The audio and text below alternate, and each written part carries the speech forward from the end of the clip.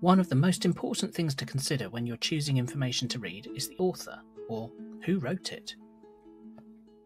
This could be one person, a group of people, or an organisation. Checking who they are is a very wise move. When the authors are named, ask yourself, who are they? They might be a recognised expert or authority in a subject area, or if not, perhaps, do they have relevant experience, or do they work for a well-respected organisation in the right field? Often, books and journal articles will have a note of what we call an author's affiliations and their qualifications, but this can be trickier online, so you might have to do a little bit of digging. Consider me, for example. Hello. I've been working as a librarian for health subjects for nearly 10 years, so I have some expertise in this area.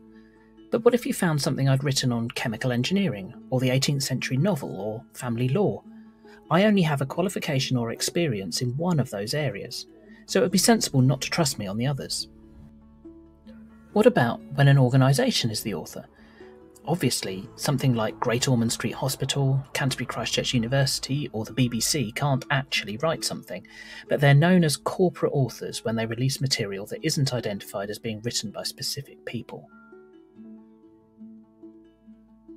For corporate authors, ask the same questions as with individuals.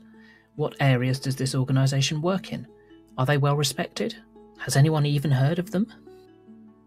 Authors or organisations with expertise in a subject area are more likely to put out accurate information.